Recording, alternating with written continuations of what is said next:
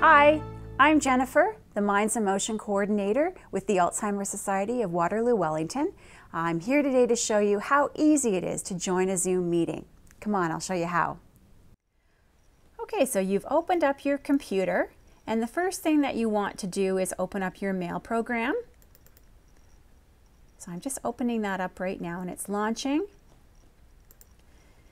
And you're going to look to the emails that have come in, and likely you would have received an email from the host inviting you to the meeting, perhaps some time ago, and you likely would have responded that you were either going to come or you were not going to come, so accept the meeting or decline the meeting.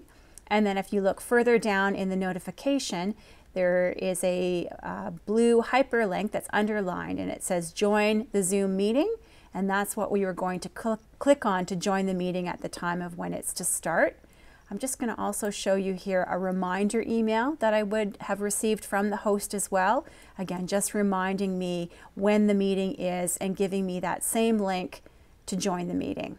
So I'm going to go back to the initial invite, and I'm going to go to that blue hyperlink and click on it, and it's going to hopefully launch Zoom for me and load up the meeting. Likely the host of the meeting would have opened up the meeting a little bit before the time that it was to have started. So when this comes up, when Zoom is launched, I'll likely see, yes, I'm going to likely see the host. And you can kind of see that in the background. That would be from the host, the video image from the host who's doing the meeting. I'm getting a notification from my computer saying to join with computer audio, and I want to click on that. It's just giving me a little reminder. Now it's gone away. So now what you're seeing here is the view from the host of the meeting.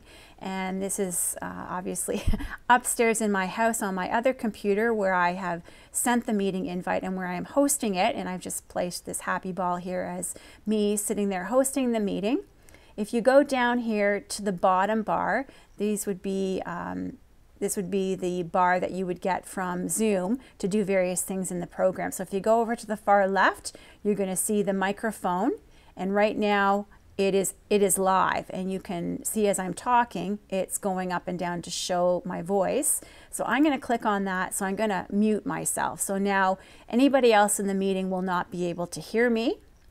Then I'm going to go to the button beside that says Start Video, and it's got a line through it. So that means right now my video is not on, so you can't see me. But I'd like everybody in the meeting to be able to see me. And there I am. There's my image that has come up at the top of the page. You can see the camera in the background because we're recording this right now. And you can see that my mic is off, so I'm muted. And there's my face. And this right now is a view of the host. I'm going to go up here to the right, and it says Gallery View. I'm going to click on that, and what's happened now is it's divided my screen with all the images of the other people that are participating in the video conference or the meeting. So here's the host, the big happy ball, and here I am, and then there might be squares with other people as well. I'm going to go back here to the first one. Again, looking at this bottom strip here, there's a couple of other things that you might want to pay attention to. If you click on participants, on the right-hand side of your screen will be a list of all the people that have come into the meeting. Right now we have 2 people attending. There's me at the top, and it tells you that I'm muted. You can see, sorry, I'll move my cursor. You can see the red little mic with the line going through it, so no one can hear me talking, but you can see that my camera is open. There's no cross through it. And then the host, which is the Alzheimer's Society, is open mic and open video. Okay, and then also if you go down to the bottom, you've got an option to unmute yourself. So generally what will happen in a meeting is the host will ask everyone to mute their microphones so that you don't get a lot of confusion with everyone talking at once. And then, you know, you're listening to the meeting and you want to ask a question. So you're going to click on raise hand.